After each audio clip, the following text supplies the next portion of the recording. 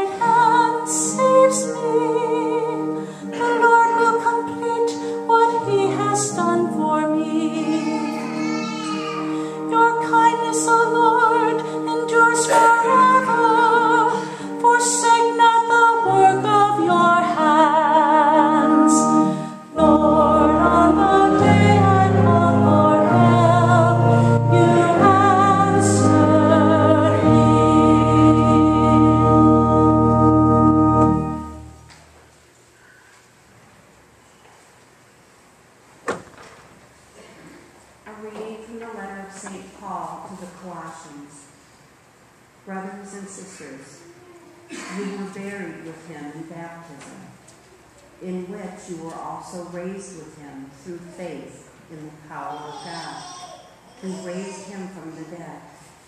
And even when you were dead in transgressions and the uncircumcision of your flesh, he brought you to life along with him, having forgiven us all our transgressions, obliterating the bond against us with its legal claims, which was opposed to us. He also removed it from our midst, nailing it to the cross. The word of the Lord. Thanks be to God.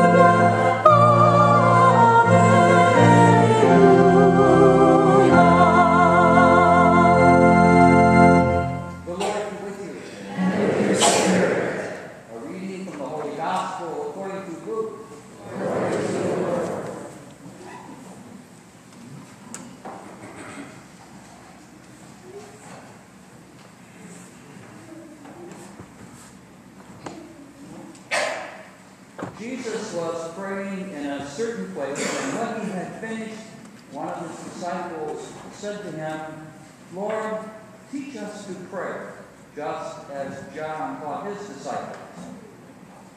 He said to them, "When you pray, say, 'Father, hallowed be your name. Your kingdom come.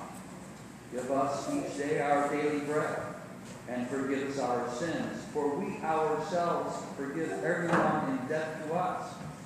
And do not subject us to the final test.'" And he said to them, "Suppose one of you has a friend to whom he goes at midnight and says, 'Friend, lend me 3 loaves of bread, for a friend of mine has arrived at my house for the journey, and I have nothing to offer him.' And he says in reply from within, 'Do not bother me. The door has already been locked, and my children and I are already in bed. I cannot get up to give you anything.' I tell you, if he does not get up to give the visitor the loaves because of their friendship, he will get up to give him whatever he needs because of his persistence. And I tell you, ask, and you will receive. Seek, and you will find. Knock, and the door will be opened for you. For everyone who asks receives, and the one who seeks finds, and the one who knocks, the door will be opened. What father among you would hand us his son a snake when he asks for a fish? Or hand him a scorpion when he asks for an egg? If you then, who are wicked, know how to give good gifts to your children, how much more will the Father in heaven give the Holy Spirit to those who ask him?" The Gospel of the Lord. Praise to you, Lord Jesus Christ.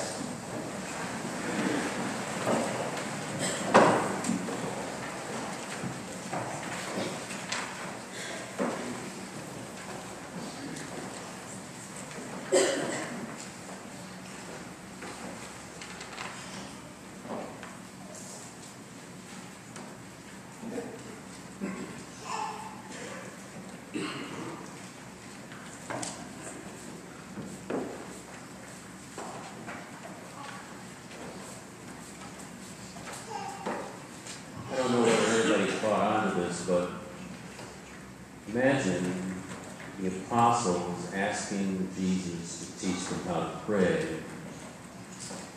When they weren't exactly men who had no religion, they were practicing Jews. They prayed the Psalms. Each day they went to the synagogue where there were prayers and readings from the scriptures and so forth. And besides, some of them had even been disciples of John the Baptist, and as the Bible says, taught his disciples how to pray. The only thing that seemed to make sense is that they were very taken with the way Jesus prayed, and they were wondering, what kind of praying does this man do? They would see him withdraw from his activities to go into quiet places and just pray alone. Reminds me of the great power of example. Jesus, just by praying, provided an example to the people that piqued their interest. I can think of a couple of stories. One is the boy from Central Europe whose mother died when he was 9 years old. So he was basically raised by his father. And one of the things that used to capture his interest was he would see his father praying. His father was a layman, Catholic, had no position in the church, from an official position. But he was a man who was definitely in touch with God. The boy grew up to become a priest. We know him today as Pope John Paul II. The example of his father, very important. Another case is involving a man who went into a church. The man was not a particularly good Catholic at the time. He saw an older man completely enwrapped in prayer. He had never seen anything like it. The older man was Louis Ampere, who was the father of electrodynamics. The term amp comes from his last name. The young man whose life basically was changed because of his encounter with his older man praying was Frederick Ozanam, who was at least blessed. He may very well be canonized. He went on to found the St. Vincent de Paul Society, which is a worldwide apostolate for the poor.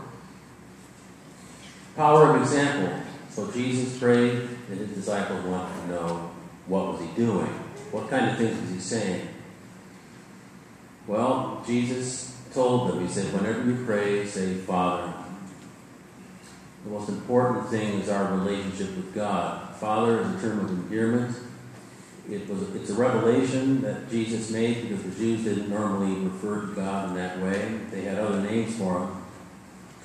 But Jesus opened the door to the idea that we are related to God. I can think of St. Therese from the so-called Little Flower, who used to spend about 30 minutes on that opening petition, or the opening address, I should say, of the Lord's Prayer, because she was so taken with being related to God. Now, I would submit that sometimes people commit sins, even serious sins, because they forget who they are. They don't understand that they have dignity as the children of God. So it's very important for us to acknowledge this and to relate to God accordingly and to have confidence in him, as the parable goes on to say. We should have confidence in God if he is our Father. The great atheists of the 19th century and even into the 20th century, people such as Karl Marx and Sigmund Freud, were people who did not get along with their fathers. and they projected their disdain for their fathers onto God. It's very important that people don't bring with them baggage to their prayers. God is Father in a way that far surpasses any fatherhood we've experienced here. St. Augustine's father was a difficult man to live with before he converted. But then finally St. Augustine realized, God is my Father, but He's the perfect Father. So we should keep that in mind and have confidence in Him. We need to pray, but certainly it's not always easy, but we shouldn't let that stand as an obstacle. I mean, people will do all kinds of things, sacrifice many things for purposes that aren't that important. For example, camping out in front of a store before it opens up to get to be first in line for the sale. I mean, sacrifice hours of sleep and so forth. Jesus used to do that. He would spend nights in prayer. So it's important to pray each day. I mean, we have to think about the fact that this is our vocation. We die, God, and pray God that we get to heaven, and we will be face to face with Him. We will be praying really for all eternity. That's what having communication and relationship with God is all about. It's heart to heart. It's mutual. He loves us more than we can possibly imagine. We love Him. We need to be open to Him. Sometimes people aren't open to God. They take Him for granted. I remember one young man telling me, he doesn't go to church anymore. He said, well, God has never done anything for me. Well, have you ever looked in the mirror? And where did you come from? Have you ever looked at the cross? Who is Jesus? Jesus reveals God to us. He is God, Son of God. Look what He did. Look what He's continuing to do. And this is what the Lord wants. He wants to save us, not just in the past, but in the present. So prayer opens us up to these things. Finally, petitionary prayer. Are we allowed to pray for things from the Lord? The answer, of course, is yes. When we pray the Lord's Prayer, we have petitions built into it. We pray for pardon, we pray for protection, we pray for daily bread, all of these things. We can pray for other things, but we shouldn't hold it against God if He doesn't answer our prayers the way we think He should. Because remember, He's our Father. He knows what's best for us. And sometimes He answers our prayers, but we don't see it because He answers it in a way that we didn't expect Him to answer it. He also tells us that we must be persistent. Persistence means not giving up, not quitting, but acknowledging that we don't manipulate Him by a barrage of words. If I pray so many times, God has to do what I want Him to do. That's not a good mentality. It's rather He wants us to be patient, persistent, and to trust Him. But people who pray each day are people who trust God. Failure to pray is really a failure to trust Him. Do we trust Him?